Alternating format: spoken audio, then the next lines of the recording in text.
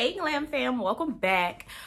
Okay, so Juan's mistress spoke out.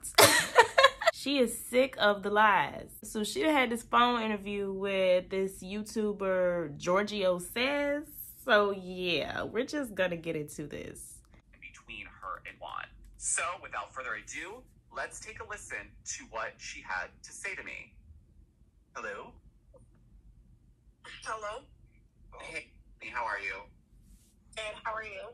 I'm good. Okay, so thank you for doing this. I know we had to move pretty quickly, but Hey, no hair right there. I think we should Y'all see him put his imaginary hair behind his ear. Let's stick to what Robyn has discussed on Patreon and what she discussed on Watch What Happens Live, which is pretty much the same. So let's start with Robyn saying, which you already said, you reached out to Juan. So that is correct, right? Yeah, that's correct. So you reached out to Juan first, and then he obviously entertained the conversation, as we saw in the DMs that you put forward. And from what Robyn said on Patreon was that Juan was not interested, but mainly was just being nice. And so that you had reached out to him, that you had told him that you were coming to Maryland because you were dating a Ravens football player or something like that. Can you talk about that? Because that didn't add up from what you said to me. He is blowing me with the fake hair. Yeah, I have no idea where that story came from. It's very confusing. I had no reason to go to Maryland other than to see Juan.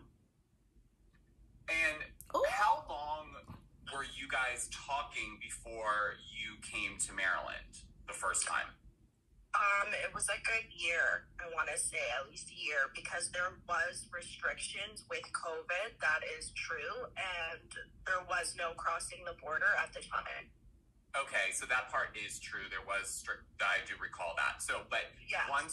once the restrictions were lifted, that's when you made the plan to come. But was it that you offered, or was he the one that said, come visit me? It was both. It was definitely both of us. We both wanted to meet each other, and we both were just waiting for the restrictions to be lifted. It was always a plan. It was always in the works. And so you guys didn't just talk via texting or DMs, right? Like, did you guys ever talk on the phone or FaceTime? Yeah, okay. Yeah, all the time. So when Robyn says that, let's jump to when you're in Maryland. So you get to Maryland. What was the plan? You got to Maryland, and then what? I was just going to meet him at the hotel and just get settled in, I guess. Well, did she know about Robyn? Okay.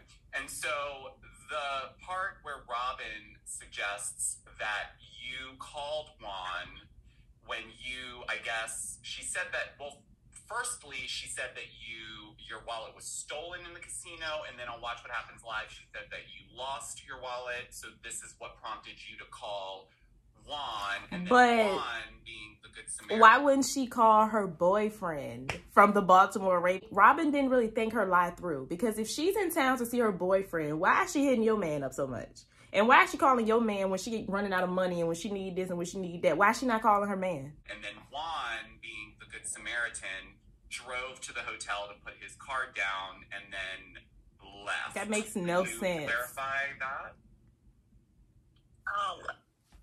I don't know what to say to that, because it's just outrageous. It just sounds stupid. Like, it doesn't make sense, you mean? Yeah, it just doesn't make sense, any of it. So you and Juan did hang out when you were here.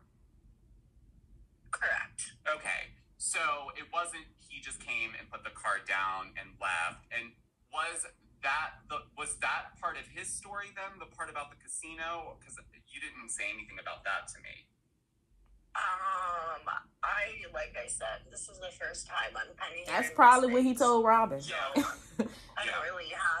I can't say anything because I have never heard of these stories before. Do you feel like Juan gave her the story that she has regurgitated to all of us? Definitely. Okay.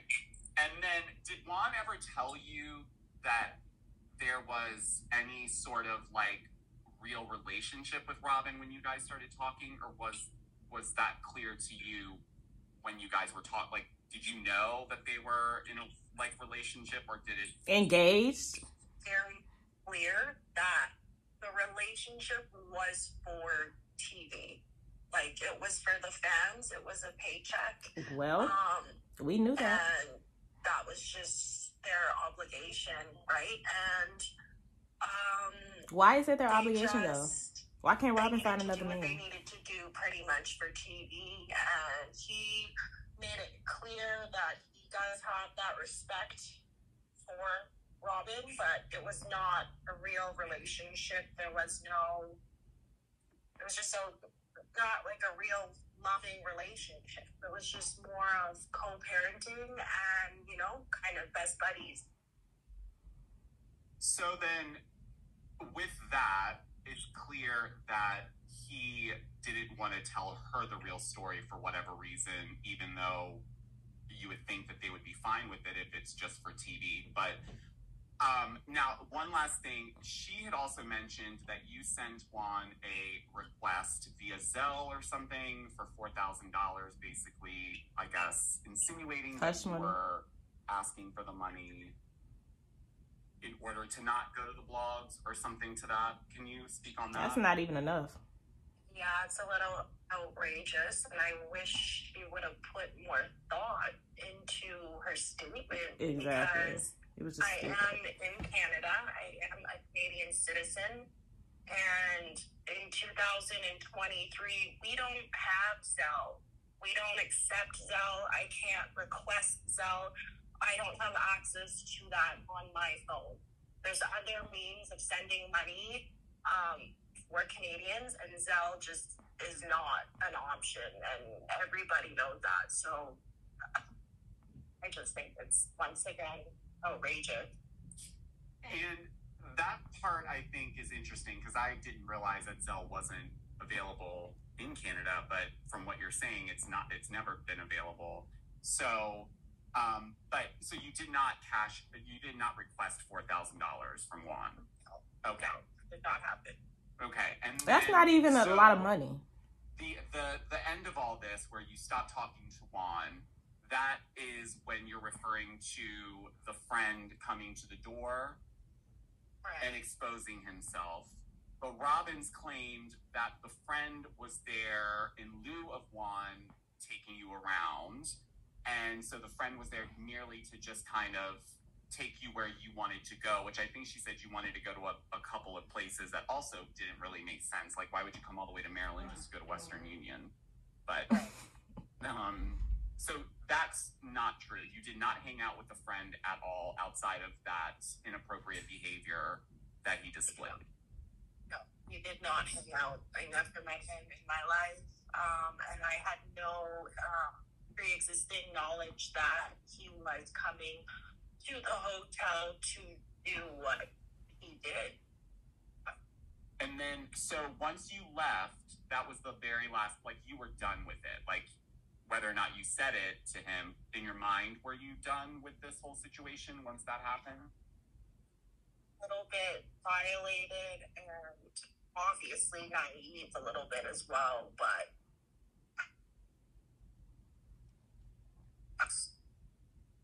into that kind of thing. I don't know.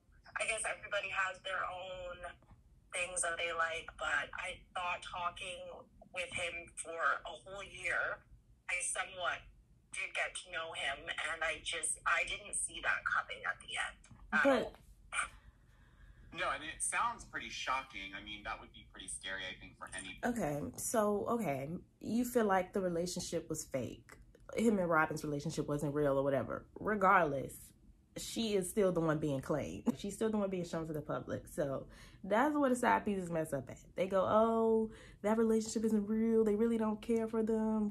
Okay, but they still care enough to have them in the public as their public girlfriend. So, like, girl, yes, the relationship probably isn't real, but clearly they have decided to stick it out for the kids. So you can't come between that. So you actually thinking that this was gonna go anywhere? That's your problem. Everybody, but probably did hang out, and I don't want to go into detail, but would you say that things went further than just hanging out? You know what I'm saying? I'm not here to like hurt Robyn. Sure. I was never So trying yes. to hurt Robyn. So yes. And like I said, I'm not a malicious person like that, so I'm not gonna get into all those details. But okay. He didn't just get me a hotel room to say goodbye. Right.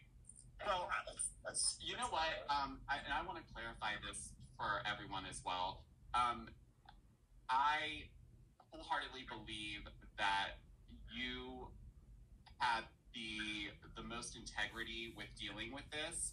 So I want to send my hats off to you for that, because this is not an easy situation, to have to talk about, and then for it to go public, and then hear someone. I wouldn't say she had the most integrity. That are lies. So I appreciate you sticking through it, and I wouldn't go after a man who just proposed to somebody else, whether I felt like it was fake or not. So just wanted to kind of give rebuttals to what Robyn said Juan told her. I don't want to say Robyn's story, because this is not her story. It's something clearly Juan told her, and she's going with it. So we're gonna leave it here for right now. But is there anything that you want to say to end this call, or is there anything you want to say to Robyn or Juan?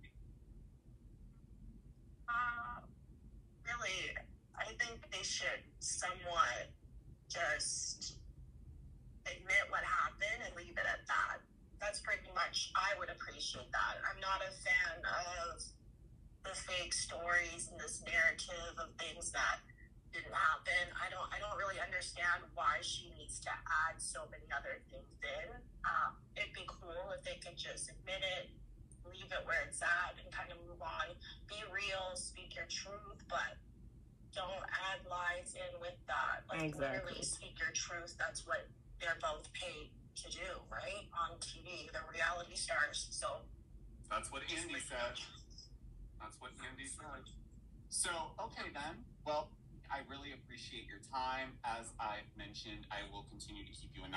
I just never understood why the woman, after getting cheated on, they help the man cover up the lies. Like, in the end, it's making you look stupid. Like, this is making you look dumb. He didn't got away with his cheating. Everybody know the mistress not lying.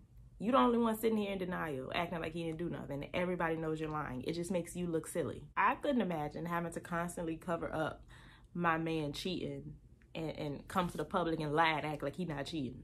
I don't think she would have said anything if Robyn didn't repeat that ridiculous story on national television. Even if that's what Juan told you, you have sense. Now you pissed the mistress off. Now she's telling everything. You didn't even, honestly, she didn't even have to go in details about the lady. She could have just said, you know, Juan cheated, we moved past it. But instead, she chose to be one of those women who get more mad at the woman than the man. So she tried to embarrass the girl, came up with this crazy story. So of course she's gonna come out and defend herself. But all you had to do was say, yes, Juan cheated, and left it at that. You didn't have to bring this young lady up at all. But yeah, those are my thoughts on that. Y'all let me know what y'all thought about that in the comment section down below. Stay happy, healthy, and all of that good stuff. And I will see y'all in my next video. Bye.